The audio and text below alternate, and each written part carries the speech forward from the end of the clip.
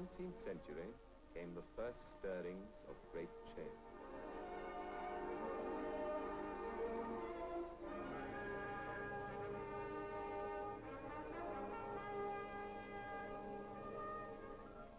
Then for Africa began an era common to all great continents, lands whose size and virgin wealth drew forth extremes in men. The gambler and the missionary, the thief and the honest trader, the despoiler and the man of vision, those who came only to take and those who had something to give in exchange.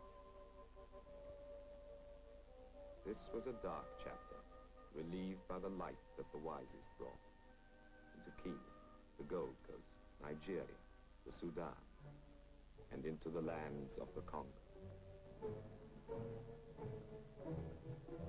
The Congo, a river 3,000 miles and more, draining 1.25 million square miles of jungle and plain, an area 16 times the size of England.